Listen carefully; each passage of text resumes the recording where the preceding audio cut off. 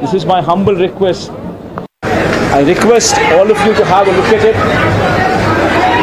Question yourself, introspect yourself, and please take it up as an issue to question whether these kind of acts are to be permitted in a democracy or not. This is my humble request to the entire national media, to the entire parties who actually form democracy in the parliament. Please raise their voice against such kind of ghastly incidents which took place in the state of Andhra Pradesh. Thank you. Mr. Reddy, now TDP is saying that the white paper will be released for the illegal scam, bank scam and lab scam as well. And you are using your party. Ma'am, one second, ma'am. Please don't divert these topics. These are various acts, or heinous acts. Please go have a look at this photograph. I mean, if you consider yourself to be in that situation, please make yourself party to it. Would you like somebody just come onto your house, come over to your house, destroy your house property, come onto you, kill you? Would you like it? Please have a look at those photographs before you can even comment or anything on deviating this topic into something else. Today, please be saviors of democracy. Have a look at these photographs. Have a look at these video clippings before you can divert this topic into something else. I urge you, please have a look at them before you can speak of anything else. Mr. Reddy, there has been I think you can have Jagan!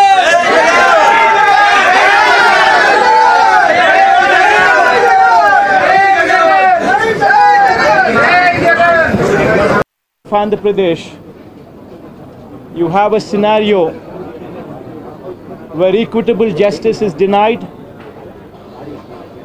where democracy stands limping.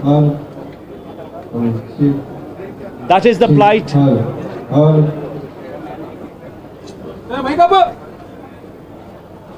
That is the plight of affairs in Andhra Pradesh. You have a government in place where within 45 days of coming into power, you have a situation where more than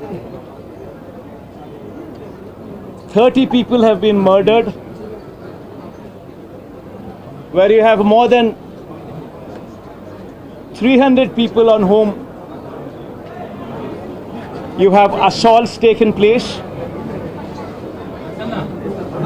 which led to attempt of murder, where you have more than 560 properties, private properties vandalized, where you have more than 490 government properties also vandalized, where you also have more than 1,000 cases, where you have a situation of assaults taking place. Private properties destroyed. People walking into the houses, destroying the properties within. Where plantations have been destroyed. That is the plight of affairs in Andhra Pradesh. In fact, you have people like Chandrababu Naidu's son, Nara Lokesh, displaying a red book, where he displaying a red book is actually captured in the form of hoardings and displayed all over the state. And the contents in this red book are a list of officials, a list of politicians on whom they intend to take action, on whom they intend to assault. And this kind of hoardings, starting off with Chandrababu Naidu's son, blatantly being displayed all over the state in Andhra Pradesh, where you have a situation where you're giving instructions to the police that our people would vandalize, our people would kill, our people would assault, and there should be no action taken on them. When you have somebody like Nara Lokesh Chandrababu Naidu's sons holding this red book, and this red book being captured in the form of hoardings.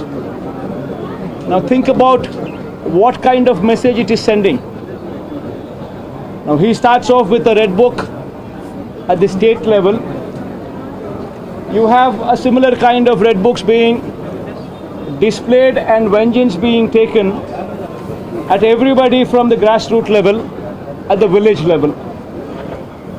Now this is the plight of affairs. Now I'd like to question one thing. Today they are in power, tomorrow we could come into power. Yesterday we were in power. But when we were in power, we had never propagated such kind of behavior. We have never encouraged people to take vengeance like this. We have never encouraged assaults. We have never encouraged private property being vandalized. We have never encouraged government property to be vandalized. We have never encouraged killings. But today the situation is different. Now if we don't question this, being part of democracy, then can you imagine the plight of democracy going forward if this were to be encouraged? I urge the entire media, the national media especially, I also urge various parties who actually constitute democracy to have a look at these photographs what are displayed, to have a look at the video clippings which are being displayed. Have a look at them and then ask yourself, is this what we want from democracy? You have various photographs night, people are being hacked to death. Where you have photographs displayed where you would find a corporator running for his life, stabbed multiple times. Where you would have various photographs and video clippings displayed. An MP, a member of parliament, touring his own constituency, visits a house of another MP who's also stationed in the same constituency, his house being get out, stones pelted, his cars demolished, his cars being burnt. These kind of video clippings and these kind of photographs are also being displayed. You would find various photographs where such ghastly incidents take place and where cops are mute spectators. In fact, the worst of thing is the cops foster false cases on the victims rather than sympathize with them. This is the plight of democracy. I urge the entire media, and as the day goes by, various leaders from various political parties